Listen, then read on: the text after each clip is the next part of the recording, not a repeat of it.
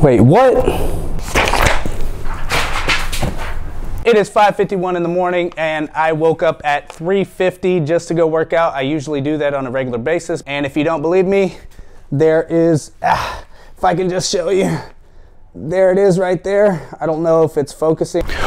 What's up guys? In this video, I'm gonna tell you exactly what I did wrong when I booked a trip just recently. I could have earned more points and I'm going to be missing out on a certain amount of points, but I'm also gonna tell you how I was able to get the most points earnings just by using a couple of strategies and certain credit cards. And so, yeah, for more videos like this one, hit that subscribe button. But for now, let's go ahead and get into the video.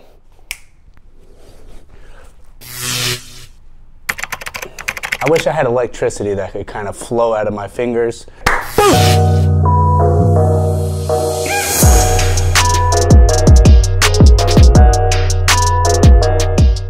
What's up guys, it's Jay and welcome to Flashpoint, where we're all about credit cards, and other finance tips. If you're new to the channel, please consider subscribing. I really appreciate it. So, like I said in the beginning, I booked a trip just recently and I decided to pay for the trip, well at least a portion of it, just because for the time of the year that I was going was not going to be beneficial on my part. I was not going to be able to get the maximum value out of my points. So I decided to go ahead and make the purchase and, you know, try to get as many points as I can. So the trip I just booked was to Mexico. So I booked my trip through Hilton, and the reason for that was because I was going to get a better price for, you know, an all-inclusive stay compared to if I tried to pay for a different resort anywhere else. You know, for me, I'm all about trying to save as much as I can and maximize my value in points all at the same time. So the reason why I'm making this video is because I do not want you guys to make the same mistake that I did. I'm still relatively new to all of this points and miles, but I'm figuring it out on the go, and I'm trying to bring you guys along for my journey as well.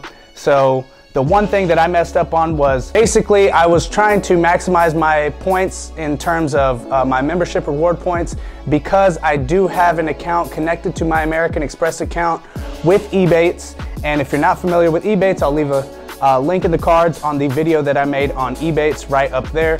And I did not read the terms and conditions of one of the offers that was on there. It was spend $500 or more and get $100 back on a Mexico booking through Hilton. So I had already booked my trip, and basically what happened was I decided to go after and look at the terms and conditions. And what I did was I signed up for a Hilton Honors program a couple of days before, so that way I could get some Hilton Honors points as well and get a better rate when I booked my hotel. So the one thing that offer does not include is advanced purchase rate. And on my statement, it says Hilton Resorts advanced purchase. So obviously they're gonna know I'm not gonna get the $100 back, but I was able to maximize my points either way, no matter what. I spent on my Amex Gold card thinking I was going to get my $100 statement credit back, and so that's not gonna happen. But the one cool thing is that I signed up for Ebates to get extra cash back, and once I went onto the Hilton website, Ebates notified me that I could get an extra 2.5% back on my spend. So I did the math, and so that equaled out to be an extra $45.65 cash back.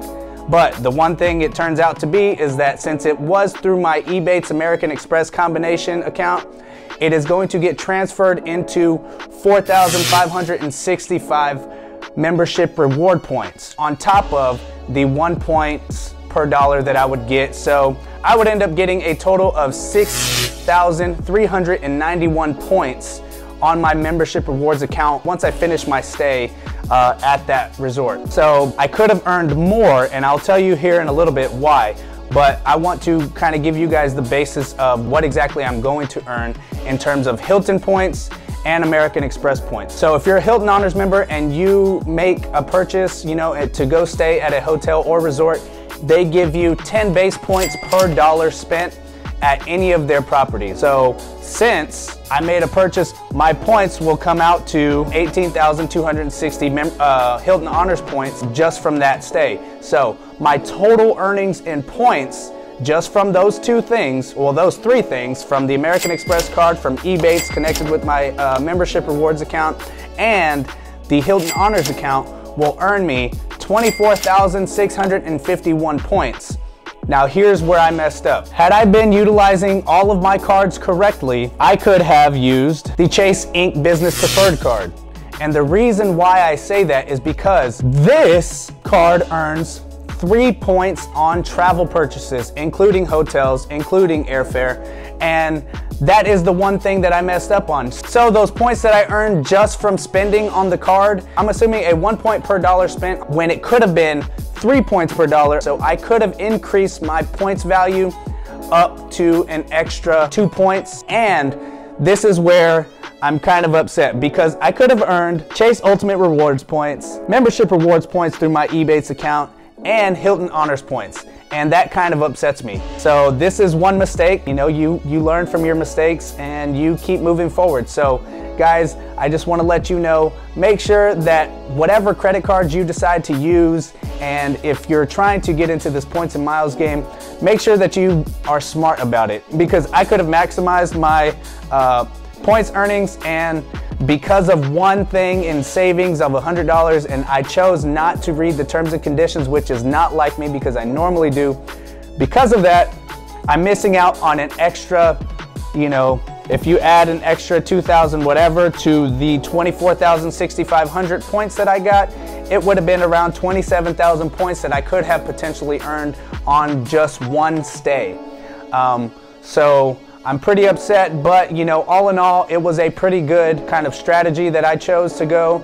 And so again, guys, make sure that you are signed up for Ebates. And if you have a membership rewards account, I highly suggest that you connect your membership rewards account to an Ebates account. Make sure that it is a new account.